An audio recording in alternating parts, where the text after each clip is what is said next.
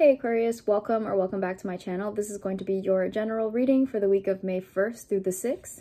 So let's just jump right in and see what messages we get for you.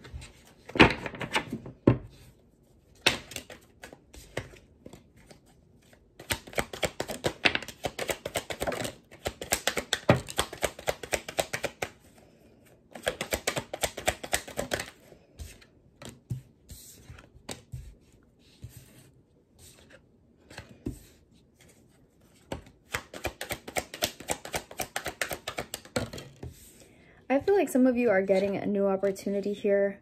Some sort of offer is coming through. But I also see you kind of wanting to take things easy, maybe just relax, not add a lot to your plate. I feel like there's a lot of changes going on in your life right now. I feel like things are moving very quickly, and you might feel that you're still kind of dealing with what happened last month. So some of you are kind of like, okay, yeah, all these things are going on, and these things are happening and I have so much to look forward to, but I'm kind of still processing a recent situation. So I feel like some of you just want to kind of pause time maybe and just kind of lay down and just sleep for as many hours as you need to so that you can feel refreshed and ready to start again. Because some of you are going through a lot of changes. Things are happening quickly here with a Chariot. Some of you could be dealing with a Cancer. I mean, it's interesting. Mars right now is in... Yes, Mars right now is in Cancer, I believe. And so things are moving at a pace that is kind of maybe too fast for how we are currently dealing with things emotionally. Really here, I just feel like you're kind of wishing that you could pause, or you wish you could kind of slow things down so you could process, so you could recover, so you can heal from something. But I do see you having to kind of make a quick decision here with regards to a new offer, a new opportunity, because it's almost like it's being brought to you and all you have to do is accept it. All you have to do is decide, okay, yes, I want to do this. And then from there, things are going to start to happen and move very quickly. So we have the Three of Wands, Three of Swords, Knight of Cups, Four of Swords, Knight of Wands, Ace of Pentacles, the Hermit, and the Queen of Swords. So with the Three of Swords and the Four of Swords, to me, this is saying that you're still healing, you're still processing, you're still recovering from something here that happened in the recent past. And I just see you kind of wishing you could have a little bit more time to heal from that, a little bit more time to recover, or maybe just to process. Some of you, you've really done a lot of work here, with this situation. A lot of you have done an amazing job at, overcoming a challenge here, but now you're kind of being called to do something. Maybe you have responsibilities or obligations or some sort of work situation, or something here is happening that you're having to step out of your comfort zone, or you're having to step out of a safe space and do something that maybe you don't have the energy for. And so you're finding that you need to kind of pull the energy out of somewhere because you're having to face this and there is no escape from it. But I do see you kind of wishing you could maybe go into hermit mode and just wait things out until you're ready to go for it again. But I also sense that whatever this new offer, this new opportunity is, I feel like when you finally accept it, when you receive it, it might just be enough to want to get you out of hermit mode, because some of you don't know what it is yet, or you don't see it just yet. But I feel like when this new offer comes through, some of you are going to look at it, you're going to see it, you're going to accept it, and you're going to think, you know what, maybe this is what I need. Maybe this is exactly what I need to really get through this pain or this heartbreak or whatever this Three of Swords situation was. Some of you, this new offer is totally going to not just distract you from it, but it's going to take your attention and time away from thinking about this. And I feel like that is going to heal you.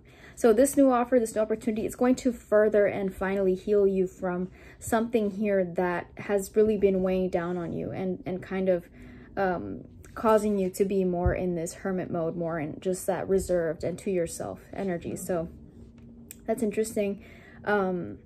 With the Queen of Swords and the King of Wands, some of you have been exchanging some sort of communication with somebody here, or there's been some sort of back and forth between a person. I feel like there's a lot of passion, a lot of honesty as well. So you could be connecting with if a fire sign, maybe Leo, Sagittarius, Aries, maybe an air sign, another air sign, maybe a Gemini, Libra, maybe another Aquarius, but I just see you connecting to someone here that has been matching your energy in their own way, but there's a lot of honesty, passion, there's a lot of desire to create some sort of movement here, and maybe this is the thing that is kind of keeping you with that feeling of, am I ready for this? Do I really want to go through with this? Maybe you're getting offers from another person and you just kind of, you know, maybe recently walked away from something here in the past. And so you're still kind of like hesitant to put yourself out there. But I do sense that there is some sort of back and forth communication between you and another person.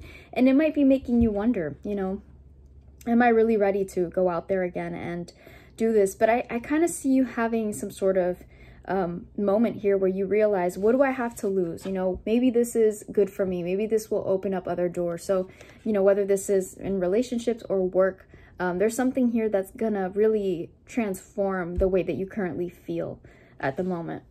And with the Knight of Cups and the Three of Wands, I feel like some of you are going to be expanding your life. You know, some of you are falling in love with a process, a hobby, maybe your work. Maybe there is a connection here that's not only making you feel alive again, but I feel like it's giving you motivation to keep going forward and do something here in the future. Some of you are planning to move. Some of you are, maybe you are moving, maybe you're traveling. You want to expand your horizon. You want to see what's out there, what's ahead. And some of you are being inspired and motivated by some sort of love, some passion, some emotions here are kind of driving you forward and really saying, you know what, I have to move on. I have to look forward and make these changes, go ahead and, you know, see what else is out there. So I just, you know, I'm looking at the card right now and there's these two little boats in the water. Never really noticed them before, but I'm seeing this and maybe you have two options to choose from. And so this opportunity is already kind of giving you this choice. And maybe that choice is what is keeping you kind of hoping you had more time to think about it. So maybe some of you are juggling two different options and you're just kind of like, you know, why is there a rush? I need more time to think about it. So let's see. Let's clarify the Ace of Pentacles. Wow.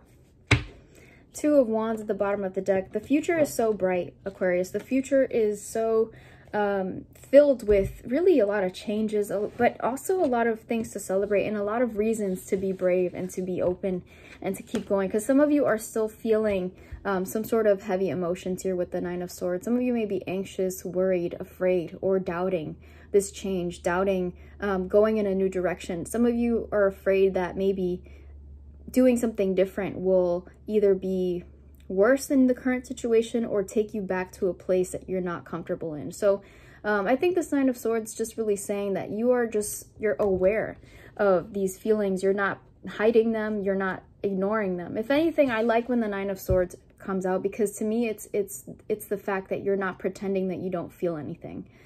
Sometimes when we're going through a really overwhelming situation, we try to overlook these feelings. We try to pretend like we're not worried, like we don't have any fears or doubts. But the best thing you can do is accept what you feel and welcome this energy, because it's how you get closer to what you really feel or what you really want. And slowly these feelings transform as you go through the motions. So I think that as acknowledging the pain, acknowledging the worry, that's actually a really good way to recover and heal from something, because if you keep everything bottled in and you don't address it, then it'll never get resolved. So Aquarius, you should pat yourself on the back for acknowledging and feeling what you feel and not pretending that it isn't there.